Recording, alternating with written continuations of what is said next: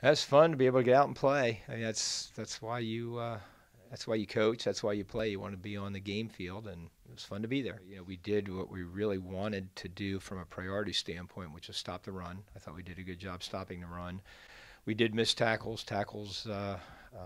Missed tackles. They tend to be your deathbed if you have too many of them. And I thought, we probably had more than we should have. We're certainly working on that now, but overall, we tried to make Carnegie a little bit more one-dimensional, and it just took us too long to be able to settle in. I think with the passing game, and once we did that, I thought we were playing pretty good defense.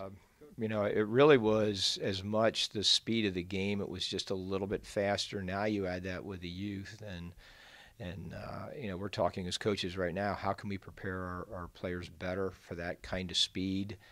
We see it against our own defense, but not so. I mean, it's just different in a ball game speed. But we know we have to improve on that, and youth is youth. You don't get older faster, but I think we have to kind of build some chemistry off what we do have, and they have a top of the line running back in Chandler Carroll, and we know that we have known that now for the last 3 years, and so as we're focusing, trying to get that part of the game and everything that kind of goes around that, they always play solid defense. And even in the Case game, had they not been given up field position, sounds a little bit like our game, doesn't it? That game probably becomes just a little bit different. But they kept losing field position. Their offense couldn't gain it back, and so their defense is pretty good. So the 35 points, as we watch them, we say, okay, that's going to happen when you're in a field position game that goes against you. But